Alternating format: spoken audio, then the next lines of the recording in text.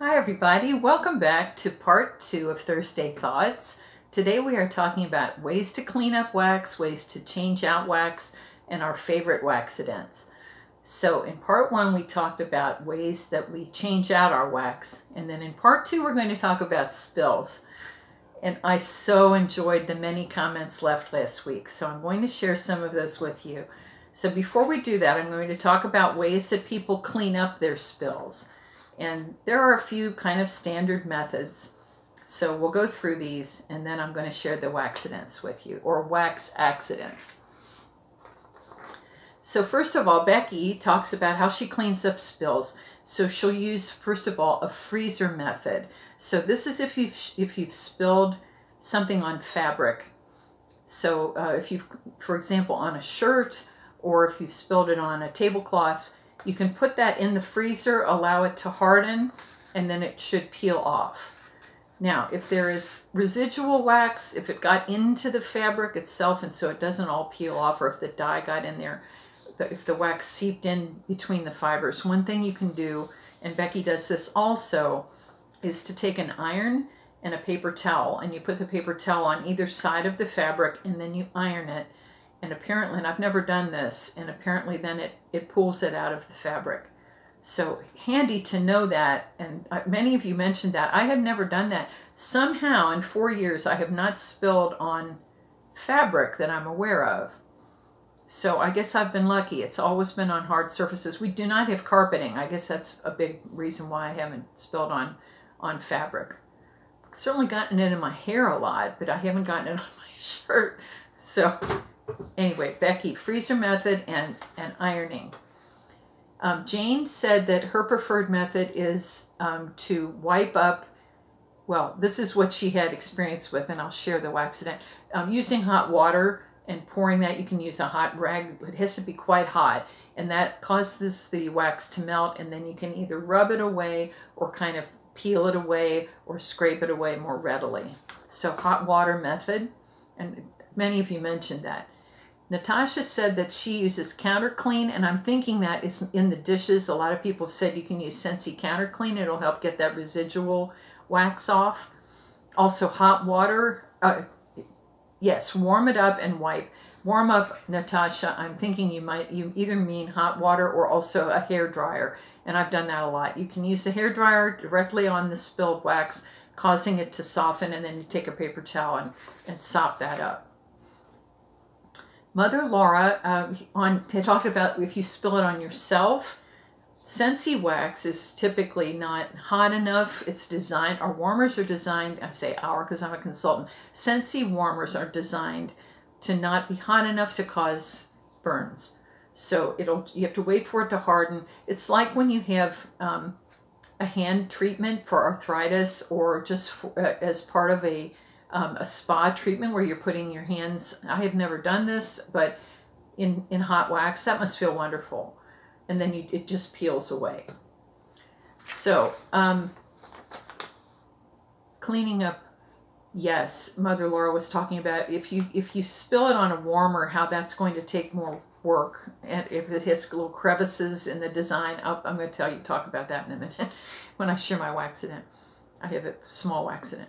Brandy talked about using, she'll use all the methods, but using a hair dryer, and again, wipe that up with a paper towel, or you can scrape it with a credit card. There's all those different ways. You have to wait for it to harden, and then you can use a card or putty knife.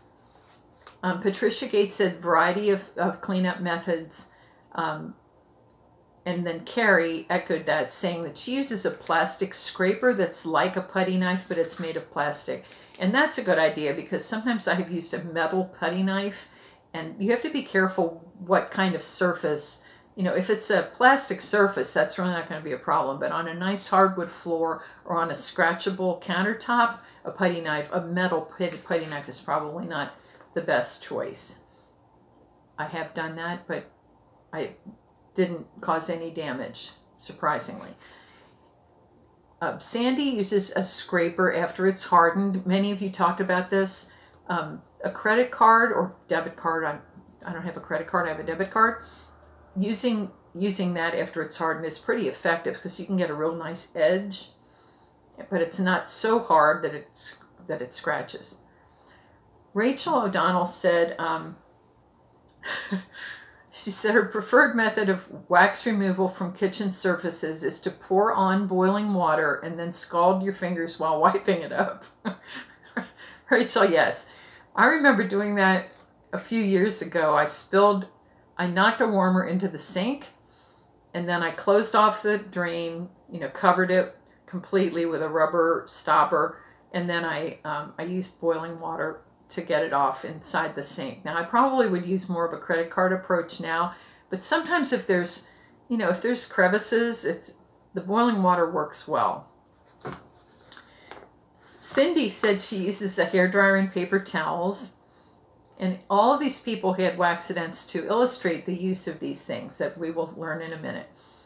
Wynn's mom said that she has had no spills yet. Wynn's mom is a newer melter and has had no accidents yet. That period of innocence, I envy you so, and I hope that continues. But typically it happens. It's just inevitable. But let's hope that's a long time before you have an accident. And she said, reading everyone else's spills and reading everyone else's stories has me hopefully prepared if it happens.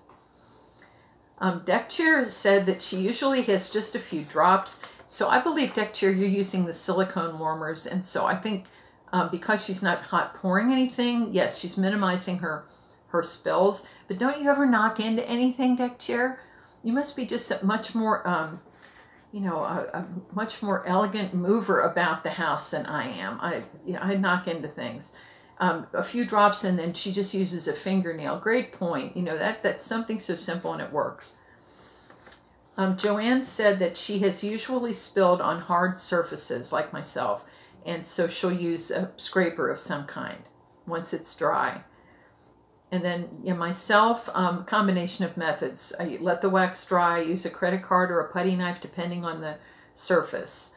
Hairdryer and paper towel has worked well. Boiling water, I had to use boiling water, and I also have a steam shooter. I forget the correct name of that. It's like a steam gun, and it sends out a very fine cone of steam. And that is useful for cleaning grout and other things. Anyway, I'm not here to talk about that, but it was very helpful. Okay, this is Jack Skellington Mini Warmer, which was for sale yesterday in the flash sale. The flash sale ended early this morning because they reached capacity. Anyway, this fellow, who I love dearly, Mini Welter of Jack Skellington from Nightmare Before Christmas. This is a very detailed mini warmer. As you can see, it has Zero, his beloved dog. It has a pumpkin. It has the hill. So there's a lot of places on here for wax to get stuck in. Jack himself is quite detailed. So when we were having our walls painted last year, that was the same time the hardwood floors were put in. We did a renovation last year. One of the workers who was painting, there was wax in here, and he didn't realize there was wax. I'm telling you my Waxident, I guess. This is the second Waxident. I described my candle last week. Just pulled this out of the wall, not realizing, and it was red wax, of course, and it went everywhere, but it went all over this warmer. So I had to use a combination of boiling water, the hair dryer, and then my little steam gun thing that really helped getting out of a lot of the crevices. So that's just another cleanup method. That said, let's talk about the Waxidents. All right, I have 31 minutes, okay, on this, so that gives us, we're at 9, so, okay. If I think we should be able to do this. So, first of all, I have to share Deck Chair's comment because several of us had Waxidents that occurred within a very short time of a renovation or new flooring, new paint, new something, new carpet. He said, it's as if we need to baptize our new renovations. I just love that. Because yes, that's the last thing you want to do with brand new whatever that you've spent good money on, and now you have a big mess. So I'm actually going to open my phone because some of these I have them summarized here, but I want to read verbatim some of the comments. So I just shared with you my Jack Skellington mini warmer Waxident. And last week I described my candle Waxident. And I apologize for going first. That's rude, but it's I want to, in the order here, I want to go back to front. So Joanne Gillick. Joanne had an accident at work where she spilled wax underneath a desk. So to paraphrase, Joanne said that she was trying to be unobtrusive and not, there were other people seated in the area, and she wanted to keep the wax scent as contained as she could to herself and not spread it too far. And so she put the warmer on a plastic tote underneath her desk. And so then she said she forgot it was there. Here we go. She said, I moved my warmer down on top of a plastic tote that I had under my desk. I forgot it was there and accidentally knocked it over onto the carpet. The melted wax went everywhere. I ended up bringing my iron from home, using an old dish towel on top of the spilled wax and trying to melt the wax onto the old dish towel. It worked, but there were still traces and evidence of my Waxident on the carpet. It even got all over a surge protector that I have the warmer plugged into. Needless to say, I brought my warmer home and will not take that risk again. And how sweet are you, trying to minimize that scent? So, and isn't it always when we're doing something at work, you know, that we do it in grand fashion, Joanne? I have spilled a lot of things at work over the years. Orange soda into my into my laptop comes to mind. So thank you for sharing that. Deck Chair shares with us a Smokeident, and she said, so I'm going to paraphrase again. A newly painted bathroom. There had been a bathroom renovation. She had a candle going, and it was, of course, because new paint, this was a very sooty candle, turned out to be. And you know, you don't always know that, right? It's not obvious. It's not just puffing away, but it's in the air and we don't always see it.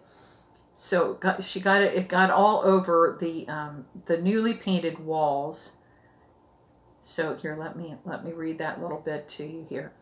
Would you settle for a Smokeident? I just had my bathroom remodeled and I left my Yankee Candle going accidentally. Who knew what an absolute mess that soot would make? I still haven't gotten it all off the ceiling. It really needs new paint. I even remember the name of the scent, but I won't mention it in case it's someone's favorite. You are a sweetheart. So, yeah, needless to say, it isn't my favorite scent. Always when it's something new, right? Then we had Cindy. So Cindy, another incident with work-related, and she had the cloud warmer from Scentsy, which I also have, which is a beautiful little cloud. It's absolutely lovely. It's an element warmer, but it also has an LED light in the cloud, and it has a little face on the cloud. It's just charming. So Cindy, I am going to read you this one, and forgive me for scrolling here. And of course now, can I find it?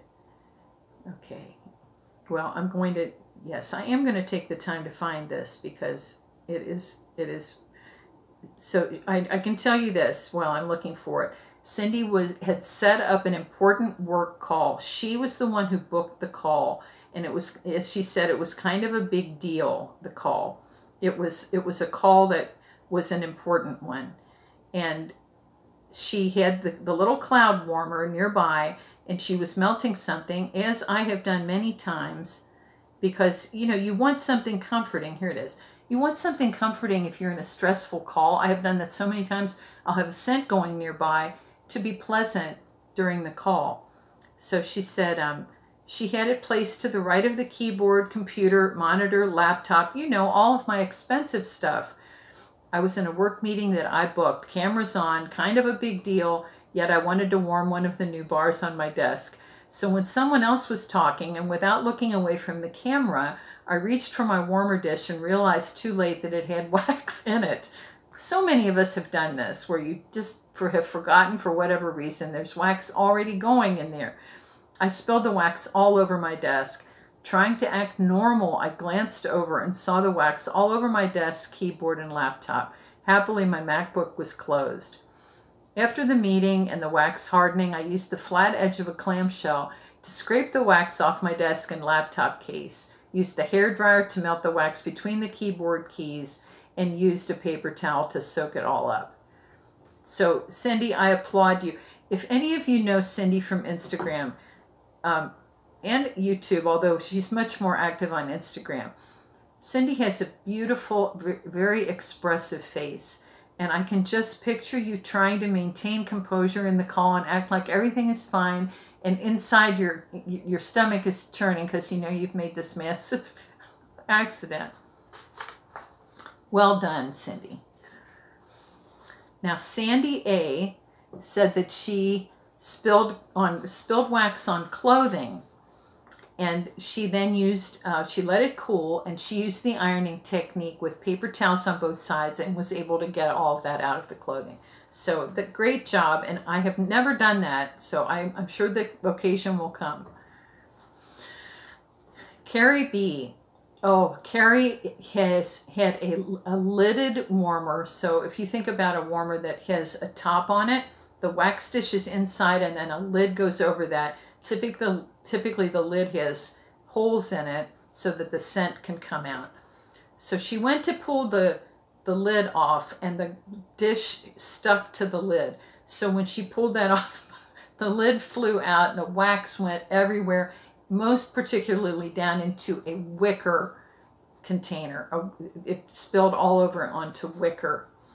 And so she said it just took forever to get that out. And I think of all the surfaces that you could spill into, that would be one of the most challenging because all the little crevices. And I'm trying to remember, Carrie, how you got down into the crevices. So let me find that one. And again, here it is. Over a wicker chest. Okay. Stuck in all the crevices. I just scrubbed it down with a dish scrub brush. And she said it's still a little sticky. Yeah, that had to be a really difficult one to clean up, Carrie. Thank you for sharing that with us. Carol Lang, and again, welcome, Carol. Carol said that she shared a couple of unique ones because they weren't Waxidents in her, well, the one was in her home. The first was, Carol was working in a candle store, and there were shelves with over 100 glass candles, and you can hear where this is going. So she said that, here it is. I know I had this in order. Okay, so she's saying that a customer climbed up on a shelving unit to grab a candle higher up. Before any of the employees noted what she was up to, the entire shelving unit collapsed, along with over 100 large glass jar candles. Can you imagine? Miraculously, the frightened, embarrassed customer was unhurt. She wanted to help clean up, but of course we couldn't let her for safety reasons. It was a massive cleanup. We were finding broken glass and splattered fragrance oils in corners for days after. Amazingly, some of the jars that fell from the highest shelf simply bounced and remained unbroken. Wow. So I asked if the customer had to bear any of the cost, and she said that the customer had offered to pay, which was very gracious. But they said, no, it's, there's insurance for that kind of thing. But it was just a massive, massive mess. And they had to do a inventory sheet on each broken candle. Can you imagine? And then the other one Carol shared, which I enjoyed so much, was in her own home. And there was a tea light. And was it her daughter? My young daughter was playing with her gerbil and playfully set it down on the countertop. The little gerbil made a beeline for the enclosed ceramic warmer as we all shrieked in horror. A moment or so later, he came out with his whiskers smoking, but was otherwise unharmed. Can you imagine? He was a lucky fellow, Carol. Thank you for those. Those were great. All of these are great. Patricia Gates, similar to many of us, shares an incident where she grabbed a dish that she thought the warmer was off. Have we all done that? I certainly have done that. it went all over herself, all over her clothing. And she said is it Lululemon shirt still has stiff places in it from, it was a clean cotton was the scent.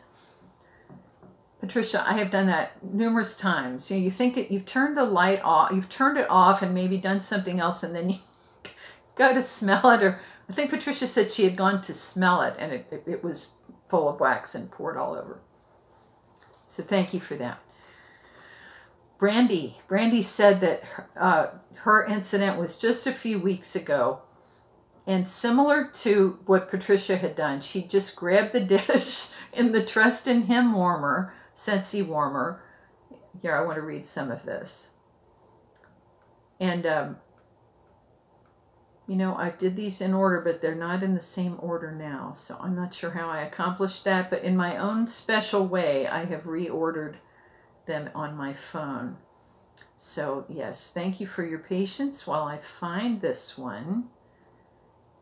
And I believe it is up toward, here we go, Brandy. Okay, so the Waxident, so she's saying one evening she had gone around, shut off all the warmers, have 2 dishes for my Trust in Him warmer, so I'll use one dish for the evening melting, and got a second one so she could change it in the morning. So she had forgotten she had just turned the warmers off, and I've done this so many times. And walked over, grabbed the dish to exchange it. Normally the dish is hardened, but it wasn't. It flung everywhere, on the floor, down my shirt, in my face, on my hair, on my clothes, the wall. And here's the part that I totally related to. The worst part was I was on my way to bed, so I totally understood what you mean about there go my plans for the next couple of hours. It took a minute to compute what had happened, and then I just wanted to cry because I was already so tired. It took me over an hour and a half to get it cleaned up, and the next day I discovered places I had missed and cleaned that up too. This is it. You know, you don't get it all, especially when you're tired. I'm so sorry, Brandy. I could really relate. I could really relate to that. Mother Laura described an incident where her 3-year-old knocked over a warmer and got this, I believe it's your granddaughter, and got wax all over herself. And then, but because this was Scentsy wax, so not so hot, and she was able to just wait till it dried, peel it off, or rub it off. And then the floor, happily right there, she had piddle pads down for her. She has 2 elderly dogs who sometimes have a little dribbling. I understand that. And so it didn't get on the floor. So all things considered, Mother Laura, that turned out okay. I'm happy for you, and I'm glad that the little one, you know, wasn't too upset by all of that. Natasha similarly describes an incident where, how are we doing the time? Oh, good. Where she, 2-year-old got into a warmer, covered herself in wax, happily again, no burns because it was Scentsy warmer. It doesn't get hot enough to cause burns. And then another time, her 8-year-old dunked the cat's tail in a warmer, and it took a little while for that to harden, but then she used what's called a knit brush or a flea brush. It's a real fine comb, and was able to get the wax off the cat's tail. Poor cat. Things happen. Jane, I have to read this one to you. I laughed so hard. So Jane is describing an incident where she hasn't had too many spills, but she did have an incident in her home from a visitor. And this was somebody that was just, you know, relaxing in her home. Yes, I'm stalling. I'll find it. Here it is. Okay. I've only had one really bad waxident where a guest stretched out and knocked a warmer with Southern Evening wax, which is a beautiful Scentsy fragrance, which threw itself all down my beige wall. So the guest stretched out and did this. Luckily, neither the warmer nor the dish broke. Having wiped up the wax as much as possible, the only thing left was to scrub the wall with hot water and then repaint that part of the wall. This then looked a different color to the rest of the wall. So true. You know, the wall that's there is exposed to the elements and sunlight, and it has changed a bit. So when you get the fresh wax from the same can that the original was painted, it's going to be slightly different. So anyway, then she had to repaint the whole wall. So my question there, Jane, is did you ever invite this person back? The debate she had then, shall I stick to lighter colored wax or not invite the guest around again? And she says, I still love a warm southern evening.